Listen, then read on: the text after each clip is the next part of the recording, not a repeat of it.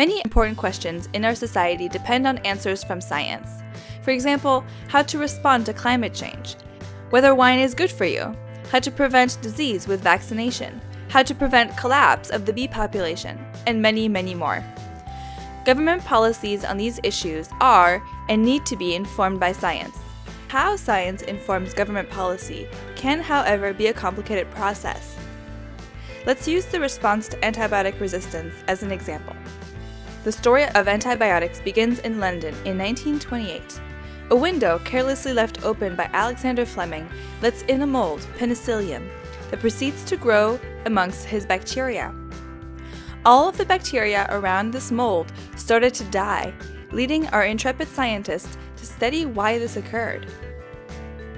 In 1940, penicillin, the first antibiotic, was isolated from this very mold. The discovery of penicillin revolutionized medicine. Antibiotics were initially able to treat nearly all bacterial infections. They were a miracle cure. As a result, antibiotics have saved countless lives.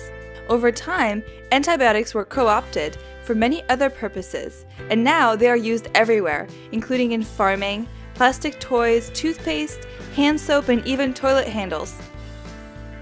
Around the same time as penicillin was isolated, scientists had their first encounter with antibiotic resistance.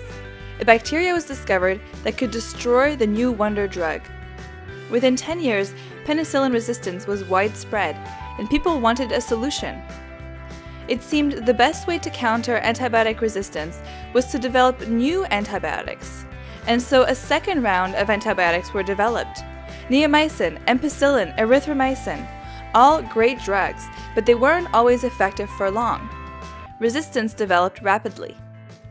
Indeed, resistance to erythromycin appeared so rapidly in Boston hospitals that this new drug had to be abandoned less than a year after it was introduced. While development of new antibiotics sounds like a great way to win the fight against infectious bacteria, it's becoming harder and harder to develop new antibiotics, and we just cannot keep up with the spread of resistance. So we need to know more about how antibiotic resistance occurs. Scientists have been researching this very question. Scientists found that rare bacteria naturally develop tools that allow them to grow in the presence of antibiotics. With increasing antibiotic use, these rare, resistant bacteria outgrow bacteria killed by antibiotics, making antibiotic resistance more and more common. But how this resistance spread surprised everyone. Scientists discovered that the genes causing antibiotic resistance can be transferred from one bacteria to another, and some genes can even confer resistance to multiple antibiotics. Understanding that the more bacteria are exposed to antibiotics, the faster they develop resistance, helped scientists recommend limiting the use of antibiotics when possible to prevent this. However, antibiotics are still widely used with very little oversight, and today, antibiotic resistance is everywhere. If something isn't done, we risk turning the clock back to the pre-antibiotic era, when simple infections could kill you. But what to do?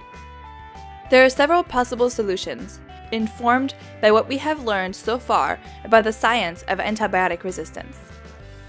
We can keep trying to develop more antibiotics, reduce their use in non-essential areas like promotion of animal growth and farming, improve how the spread of antibiotics is monitored to improve responses. Finally, use combinations of antibiotics to treat people with resistant infections to make it less likely bacteria will survive to spread their resistance genes. Many of these solutions are being tested around the world, but none will solve the problem in isolation. Instead, a combination of policies will likely be needed. Importantly, future research will be necessary to evaluate how effective these policies will be. This evaluation will then help inform the next round of policy decisions in the fight against antibiotic resistance. How we should combat antibiotic resistance is just one of many important issues that depend on answers from science. As such, scientific research is critical to create a sustainable environment for all.